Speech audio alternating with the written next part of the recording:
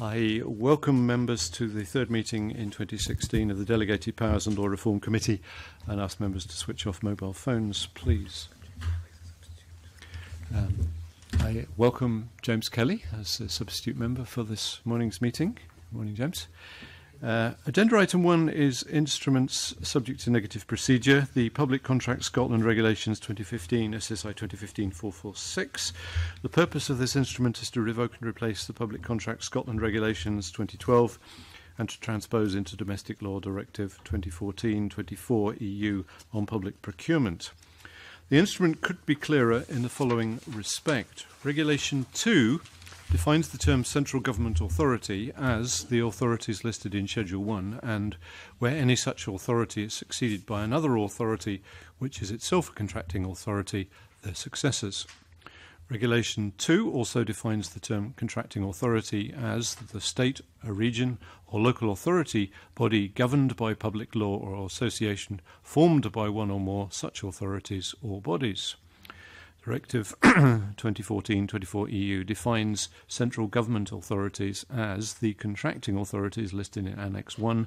However, the definition of central government authority in Regulation 2 does not refer to contracting authorities, but only to authorities. The central government authorities listed in Schedule 1 of the instrument are intended to be the contracting authorities for the purpose of the regulations. However, the definition of central government authority as set out in Regulation 2.1 does not make this policy intention clear. The instrument also contains the following cross-referencing errors. A, paragraphs 5, 6 and 7 of Regulation 4 refer to, respectively, paragraphs 5A, 5B and 5C. The references should instead be to paragraphs 4A, 4B and 4C. Regulation 38.1 refers to paragraph 9A. However, there is no paragraph 9 in Regulation 38.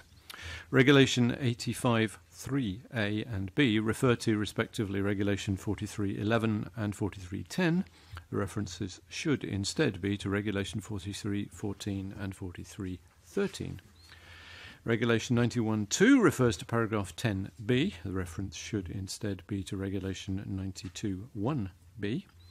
Regulation 99.5 defines the term the Utilities Amendments as the amendments made to the Utility Contract Scotland Regulations 2012, defined as the UCR by paragraph 9 of Schedule 6. The reference to paragraph 9 should instead be to paragraph 8. And the new paragraphs 10.1b and 10.2 of Schedule 3 to the Rehabilitation of Offenders, Exclusions and Exceptions Scotland Order 2013 as substituted by paragraph 10 of Schedule 6 to the regulations refer to Regulation 80. These references should be to Regulation 79.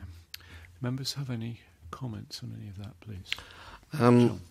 I would just say that given the apparent willingness of the government, which I welcome, of course, to correct the cross-referencing errors, I think when they're, as it were, reopening and relaying this instrument, they ought to take the opportunity to take the ambiguity out of the section Regulation 2, as already read into the official report by yourself, Convener. It seems reasonable that should be done, and the difference between authority and contracting authorities should be made clear. I cannot see for the life of me why the government wouldn't want to take that opportunity to remove that ambiguity, which certainly our legal advisors tell us exists, and if they perceive it, then I am certain other legal advisors in future and solicitors and lawyers will also find that ambiguity, and why would we not take this opportunity to make clear legislation when we have it? Indeed. Still. Where there is potential doubt about what's before us and there is an amending order coming, there appears to be no downside in making this clearer, and I think we should seek to have the government change it. Yes, pretty clearly the view of the committee. Thank you. Does the committee therefore agree to draw the instrument to the attention of the Parliament under the following reporting grounds? Reporting ground H, as the meaning of Regulation 2.1 could be clearer, and the general reporting ground given the cross-referencing errors? Yes.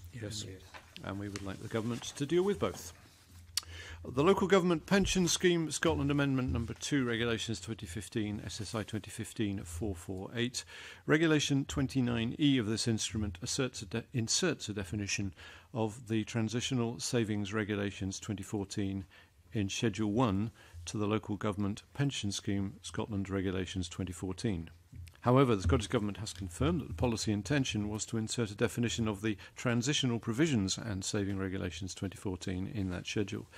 The committee may wish to note that the Scottish Government has undertaken to correct the error by a further amending instrument to come into force on the 2nd of February 2016. Does the committee therefore agree to draw the instrument to the Parliament's attention under the general reporting ground? Yes. Thank you. No points have been raised by our legal advisers on the Public Bodies Joint Working Integration Joint Board Establishment Scotland Amendment Order 2016 SSI 2016-2, nor on the Health Board's Membership and Procedure Scotland Amendment Regulations 2016 SSI 2016-3, the Community Right to Buy Scotland Amendment Regulations 2016 SSI 2016-4, the Local Governance Scotland Act 2004, Remuneration Amendment Regulations 2016, SSI 2016-6, the Scottish Local Government Elections Amendment Order 2016, SSI 2016-7, and the Representation of the People Absent Voting at Local Government Elections Scotland Amendment Regulations 2016, SSI 2016-8. Is the committee content with these instruments, please? Yes. Thank you. Agenda item 2, instruments not subject to any parliamentary procedure. No points have been raised by our legal advisers on the Scottish Parliament Elections Returning Officer Fees and Charges Regulations 2016, SSI 2016-10. Is the committee content with that instrument, please? Yes. Agenda item 3, the Transplantation, Authorisation of Removal of Organs, etc. Scotland Bill. This item of business of the committee to consider the member in charge's response to its Stage 1 report. Do members have any comments on that, please? For as much as we have no comments, is the committee content to note the response? Yes. Thank you. Agenda item 5, report on instruments considered by the committee during 2014-15. This is for the committee to consider the Scottish Government's response to its report on instruments considered by the committee during 2014-15. This correspondence also supplements the committee's oral evidence session held with the Minister for Parliamentary Business on the 15th of December last year. Do members have any comments, please? John. On page 4 of our papers, there's a paragraph, the final paragraph is headed Bills Containing Framework Provisions. And the Minister says in the second sentence, there is, however, a place for bills that provide an outline within which policy can be fully developed with stakeholders, then implemented by subordinate legislation. And I would have to say, I think I have some reservations about that sentence. I mean, it could be taken to mean a few things. I'm more happy if it just means that the vast bulk of the legislation is on the face of the bill, and there's a little bit of movement in subordinate legislation, which I think is what we're aiming at. However, I think we have seen examples, and the way the sentence is written, it seems to me that it could be much, much wider than that, and even to the extent there's very little policy in some areas on the face of the bill, and far too much left to subordinate legislation. So I have to say I don't fully agree with the Minister on that point, and I don't know whether we should say that to him or just leave it till later.